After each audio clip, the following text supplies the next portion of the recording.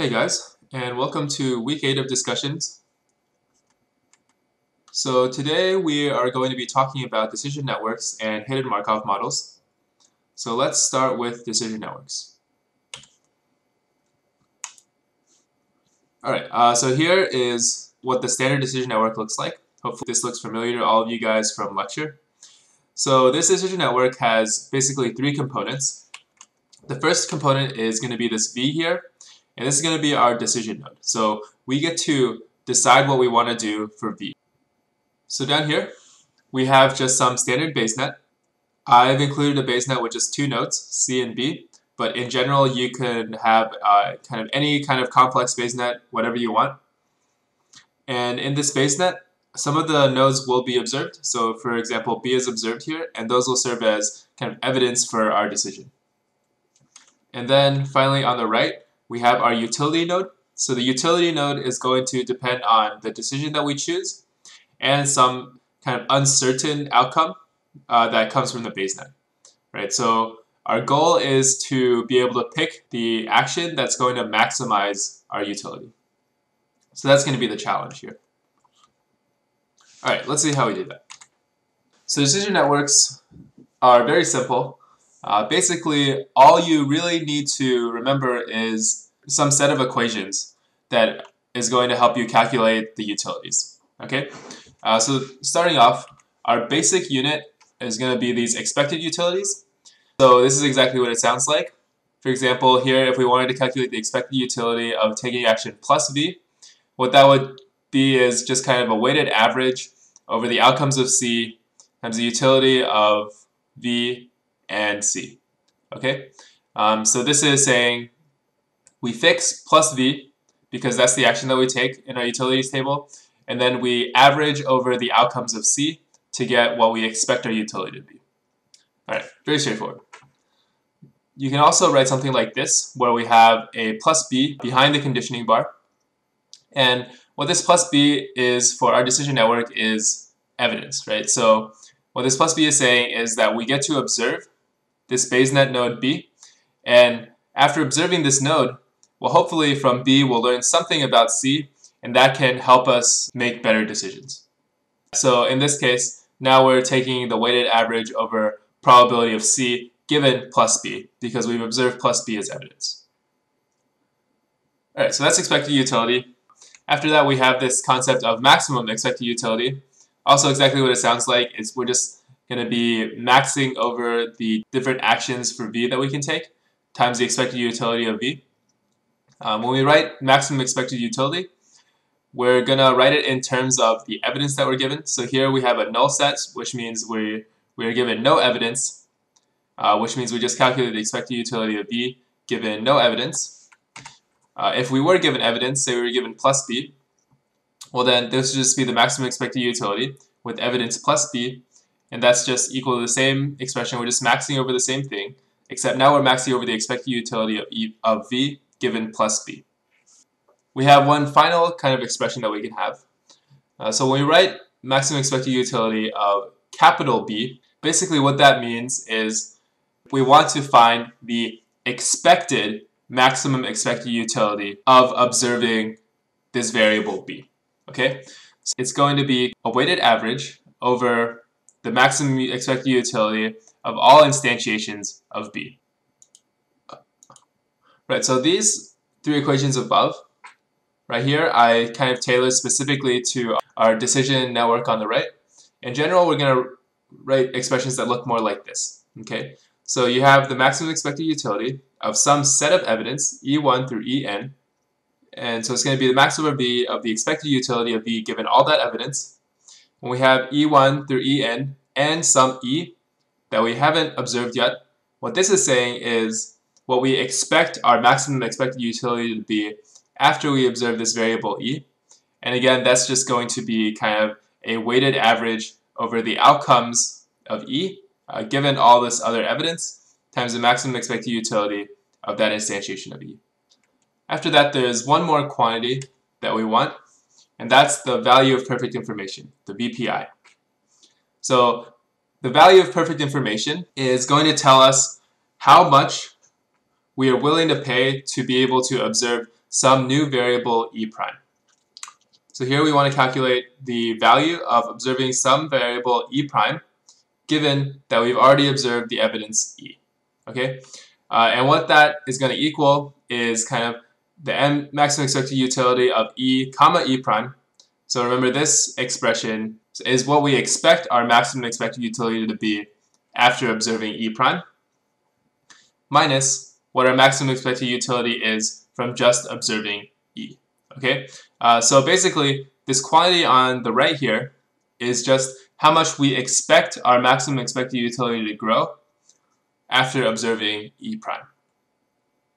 Okay, so these equations are more or less all you really need to know about decision networks.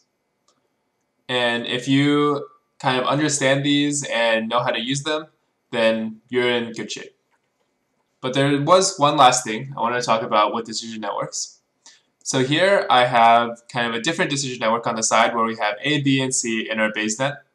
And now we want to calculate the value of perfect information after observing A. All right? So normally the way you would do this is you would go back and use this bottom equation here. You'd calculate the maximum expected utility after observing A versus before, and so on. And there's a lot of calculations. But if we look at the structure of the Bayes net, what we can see is because we have kind of a common effect triple here, we have A is independent of C, right? Without observing anything else, A is going to be independent of C. And C is kind of the Bayes net node that's going to influence our utility. Right, so what do we know when we know that A is independent of C? We know the probability of C given A is the same as probability of C by the definition of independence. And what that tells you is that observing A is not going to give you any more information about C. Right? Or in other words, it's not going to affect the utility because it's not going to change the distribution of C. All right, so without doing any calculations, we can tell that VPI of A is 0 just because A and C are independent. All right, let's move on to talking about hidden Markov models.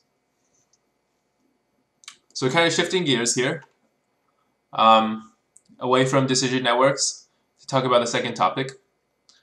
So what is a hidden Markov model? Well, it's basically just a special kind of Bayes net that has this structure here where we have a series of variables x sub 1, x sub 2, and so on. And then we have a series of evidence variables where each x sub I has a corresponding evidence node e sub I. All right, and you can think of this as kind of encoding the passage of time, right? So the canonical example is on the top with our x's, we have the weather for the day. And then on the bottom, for our evidence, we have kind of what the forecast is, right? So if you hear the forecast over multiple days, you can kind of build a good understanding of what the weather is for that day, even though it's kind of noisy and the distribution is not perfect. So there's a couple of things that are important for our formulation for HMMs, which correspond to the conditional probability tables here on the right. Okay, so the first thing is our initial distribution, P of x sub 1. So that's just going to be the CPT for this Bayes net here. We're going to have our transitions, the probability of x at time t given x at time t minus 1. And that's going to encode the passage of time here. And it's going to be the same for any two nodes, x sub I and x sub I plus 1. Okay, so the transition from x1 to x2 is going to be the same as the transition from x2 to x3, and so on. We're just going to be using one table for that. All right? And then we're going to have another table for emissions, which is the probability of E given x. And those are going to be the same across every time step as well. Now, using these three tables, our goal is then going to be to calculate our probability at some time t, given all of the evidence from time 1 to time t. And another way that we'll write this is b of x sub t, and this b just stands for the belief. So the challenge is just going to be learning how to track this distribution. So let's figure out how to do that. So here is the algorithm that we're going to be using. It's called the forward algorithm, and there's kind of two components of it. So we have an elapsed time stage where we're going to calculate the transition from one time step to the next. Basically, we want to calculate the distribution p of x at time t plus 1, given all the evidence from time 1 to time t. So not including the evidence at time t plus 1. Sorry about this notation. This t should be a subscript here for the x, like it appears right here. But basically, it's just going to be the sum over x sub t of the probability of x sub t plus 1, comma x sub t, given e1 through t. Okay, and so we can split this up into the probability of x sub t plus 1 given xt times the probability of xt given e1 through t. So you might say that we're missing an e1 through t after the conditioning bar for this probability table, but because of the special structure of our Bayes net, what we can say is that x sub t plus 1, so say x3, is going to be independent of all previous evidence nodes given x2. Right, so x3 is independent of e2 given x2, and x3 is independent of e1 given x2. Okay, so that's why in this first expression here, we can drop the evidence behind the conditioning bar and just simply write it like this. Okay, so what do we notice about this equation here? Well, the first thing we notice is the second expression, probability of xt given e1 through t. This is just our belief at time t. And here, probability of xt plus 1 given xt, well, this is just our elapsed time distribution, right? So this is just the distribution from x1 to x2 or x2 to x3, which we're also given. Okay, so we can easily figure out this new expression, xt plus 1 given e1 through t, from what we already have. And we'll write it concisely like this. So recall that b of xt is the same thing as p of xt given evidence 1 through t. And then this is our elapsed time distribution. We'll call this new value b prime of xt plus 1. B prime because we haven't included the evidence from time t plus 1. Now on to the second part, which is going to be our observation step. So this is going to be the step where we include the evidence from time t plus 1 into what we had before. So the first thing we'll say is that this expression is proportional to this expression, right? And the only thing that's different between these two expressions is that we have an e sub t plus 1 on the right-hand side, right? And we can say it's proportional because e sub t plus 1 is observed. And to get from one side to the other, basically we're just going to be dividing the right-hand side by the probability of e sub t plus 1 given all the previous evidence. And that's just going to normalize this distribution into what we want to get on the left. So we'll just say, for simplicity's sake, we'll just say that they're proportional, and we won't actually show the math here. So from there, we can also split this expression here, this expression on the right-hand side up, into two different probability tables. The first of which is probability of e t plus 1 given x t plus 1. And the second one is probability of x t plus 1 given e1 through t. Okay, so again, we're making a conditional independence assumption here, where we're saying that e at time t plus 1 is going to be independent of all other evidence given x at time t plus 1. Okay, so basically what that's saying is, if we're just using this concrete example on the Bayes net here, we're saying that e sub 3 is going to be independent of e2 given x3. And you can verify that that's the case. So we're making the assumption here. So what does this simplify into? So if we look at our two quantities more closely, we'll see that this first quantity, probability of e at time t plus 1 given x at time t plus 1, this is just our evidence table that we're given in our HMM formulation. So that's just going to be the table probability of e given x. And the second expression here, probability of x at time t plus 1 given e from time 1 to time t, well, that's exactly what we calculated here in elapsed time, right? So this is what we call our b prime of x sub t plus 1. Okay? So if we were going to rewrite this expression in terms of our b's, it would look something like this. Right?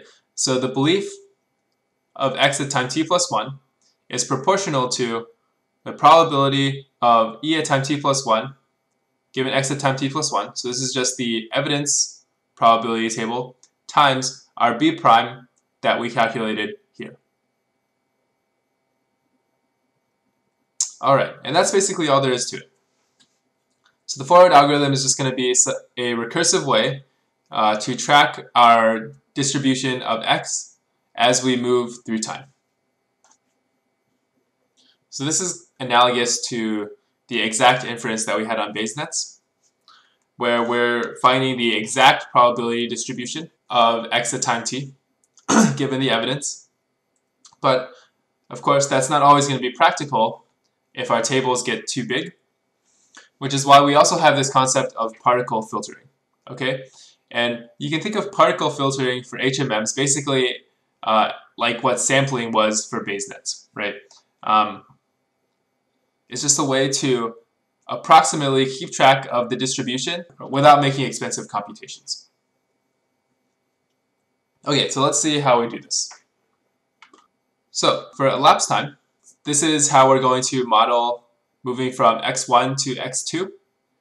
So for each sample, we're going to be getting a new sample, x prime, and we're going to get that from the distribution of the probability of x prime given x. Okay, so this distribution is the probability of x at time t plus 1 given x at time t. It's just our elapsed time distribution.